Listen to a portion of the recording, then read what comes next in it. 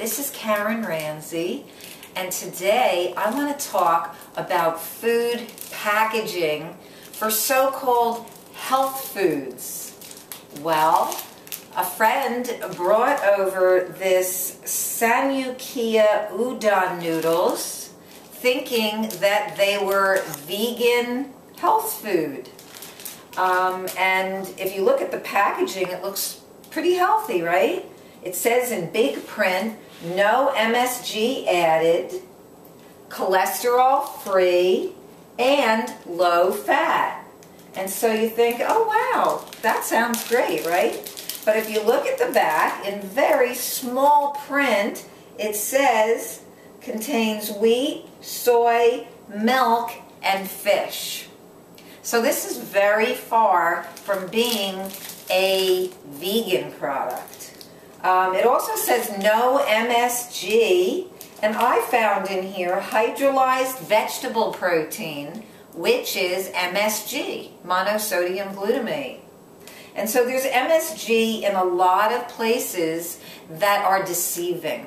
All right, if you see hydrolyzed vegetable protein, yeast extract, even very often natural flavoring, those are all MSG. Things like carrageenan. A lot of the soy sauces like Bragg's liquid aminos have MSG created in the processing. So even though many people in the raw food movement and in the vegan movement think that soy sauces such as Bragg's are healthy and that they can be added to dishes, you have to be careful with the MSG that's created in the processing of the product. So this is definitely not a health food. For those who think that there isn't any dairy in it, there's, it says right here, lactose, fermented fish powder, interesting. Also maltodextrin, MSG again, and it's very toxic. So why would you want to eat something that has all of these additives in it?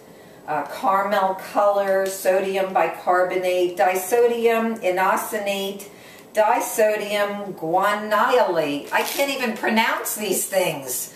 This is a science project. So for those of you who are vegan or trying to live a high raw lifestyle and still have some cooked and packaged foods, you want to be really leery of what you are purchasing, because this was a health conscious friend who brought this packaged food to my house, and this is not something that we should be eating or giving to our families.